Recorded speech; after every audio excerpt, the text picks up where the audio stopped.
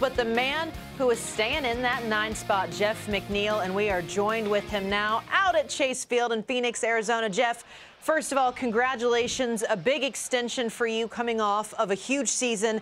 But you were very open how much you wanted to be on Team USA. We've heard it from your teammates like Pete Alonso as well. So what was that like for you to track them down and say, no, I want to be in this lineup? Yeah, I think when I found out Pete was going to play, I let him know that, I wanted to be a part of this, Team USA team. So I think, he reached out to Tony and, my agents reached out as well. And, it took a little bit, but, was lucky enough to, be on this team and, playing some second base for them. Hey, Jeff, when you think about this moment, how much does it mean to you, getting a chance to be around these dudes? I know it's spring training mindset, but just talk about just being around these guys and how much fun you having. Yeah, no, it's been a blast so far. Get to play with best players in the world, get to be on the same team as Mike Trout, Mookie Betts, and it doesn't get any better than that. So it's been a lot of fun so far. We had a good first game, and looking forward to going to battle against Mexico tonight. And you're speaking of Mexico, you're 3 for 3 when facing Sandoval. I know you're going to count this as a totally new day and new numbers, but what's it been like for the guys? Because some of you are batting in positions in the lineup that you haven't had to be in before.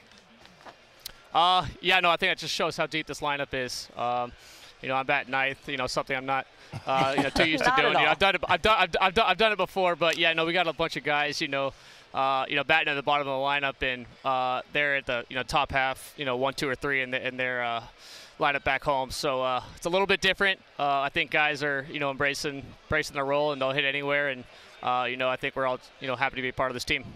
I'm jealous because you're getting a chance to be around Ken Griffey Jr. You know what I mean? 22 years in the big leagues, Hall of Famer. Are you a sponge to what he's talking about? Yeah, no, it's been fun. Griff's been great. He's been talking to me, on the bench in the cage, and telling me, give you some hitting tips. So hopefully can apply them and have a big tournament here. We've been so much discussion this year about all these new rules in Major League Baseball, but of course the WBC doesn't play with them. Have you guys discussed the fact that you just saw the clock, you don't have it, and now you might only have a week when you get back to regular camp to readjust? Yeah, no, the clock's been interesting. Yesterday's game, I think this game would have been tough to play with the clock. You kind of got to slow yourself down when you're up there. You're on a stage like this. They're big moments, so you kind of need that extra breath in the box. A little bit, extra time to get gathered. But I'm sure we're all going to be just fine when we get back to camp, and we'll adjust. You talk about mindset. You know how we are. We sort of creatures of habit. How have you been able to slow the heart rate down, get yourself in the right frame of mind, and go out there and, like you said, have meaningful at-bats and sort of be in the moment? Yeah, no, I just focus on my breath. Every time before I get in the box, I'm taking a deep breath, trying to, live in the moment, try to slow everything down, and, try to focus on that pitch. So I think I've done a pretty good job in that aspect of my career, and, just need to apply it to, a tournament like this. Well, Jeff, I certainly think the baseball community agrees. You've done pretty okay with it in your career.